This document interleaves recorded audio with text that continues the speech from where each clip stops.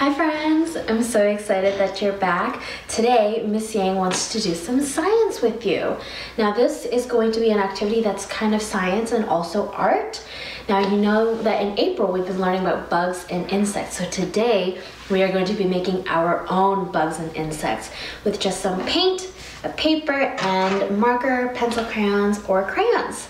So let's get started, my friends. So all you're going to need for this activity is you're going to need a little bit of paint. You can choose as many colors as you want.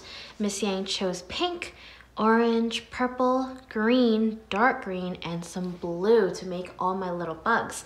And then you're just gonna need a piece of paper, and you're going to need either a marker or a pencil crayon or a crayon to draw the legs or the details of the bugs. So all you're gonna need is actually your fingers, my friends. We're gonna be doing a little bit of finger painting for our bugs. So what you might wanna do is you might wanna look at some pictures of bugs, or you can go outside and look for some bugs and see what kind of colors you wanna use or what kind of bugs you wanna make. So Miss Yang already has a couple bugs in her mind, so I'm gonna make those bugs and I want you to try to guess what kind of bugs Miss Yang is making. The first one I'm going to do is I'm just gonna use my finger and I'm gonna dip it into the green paint. You don't need a lot, just a little bit is fine. And I'm gonna make my bug over here. And I want you to try to guess to see what kind of bug Miss Yang is making. So I'm putting up little dots, and it's gonna be a longer bug or insect. So what do you think Miss Yang might be making? That's right, I'm making a caterpillar, my friends. So you might want to have a paper towel or a tissue or just a towel so that you can clean off your finger. And what I'm going to do is Miss Yang is going to use my marker and I'm going to draw little legs for the bugs. Now if you want to draw eyes, that is good, that is okay too, but you might want to make sure that your paint is all dry before you add eyes. I'm just going to add little antennas for the bugs, and then later when the paint is dry I'm going to be adding some eyes, or you could use googly eyes and glue. So the next one I'm going to be making, let's see, I'm going to use my purple color, and let's see if you can guess what Miss Yang might be making. I'm going to have a head, I'm going to make a thorax, and then I'm going to make an abdomen. Now what bug do you think this is going to be, my friends? That's a good guess. Miss Yang is gonna make this into a purple ant. So because an ant is an insect, I'm gonna do 6 legs. 1, 2, 3, 4, 5, 6. And again, I'm gonna add some antennas. And later, when the paint is dry, I'm going to add some eyes.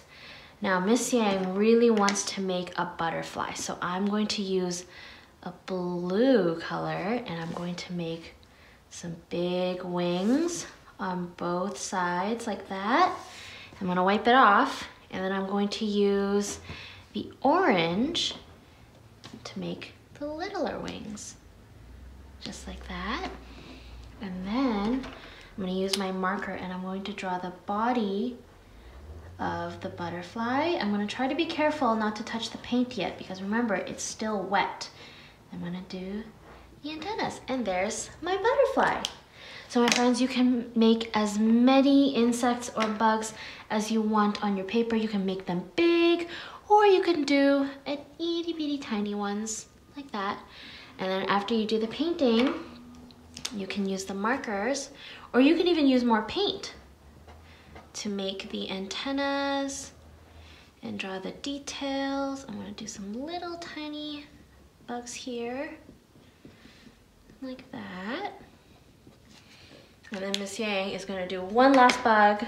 Let's see, I'm going to use a pink color and I'm going to make a spider. So I'm going to do the spider's head, and I'm gonna do a bigger dot for the spider's body.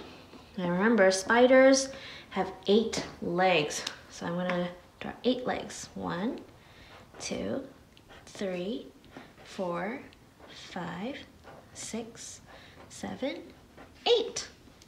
And there you go.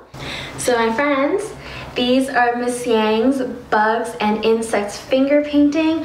I'm so excited to see what my friends make because I know that my friends are gonna make some really cool bugs and insects. I hope you enjoyed this video, my friends, and I can't wait to see you next time. Bye!